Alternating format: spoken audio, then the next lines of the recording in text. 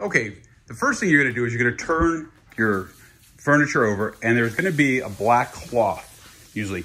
I cut the cloth because you're gonna replace it anyway. You do not wanna pull the staples. Reason why you don't wanna pull the staples, if you're pulling the staples out to remove the cloth, you're also going to be taking the leather, the staples that are holding the leather in place. And you want the leather to be in place, very secure. First thing you're gonna notice is you're gonna find straps like this. These are the straps, and over time, they just like anything, they wear out. They're elastic, and underneath the straps, you've got padding. And what happens is that people sit, over time, it pushes it down, and these straps lose their strength.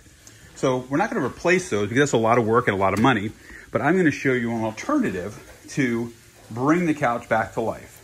So now that you've got the couch open, you can take the next step.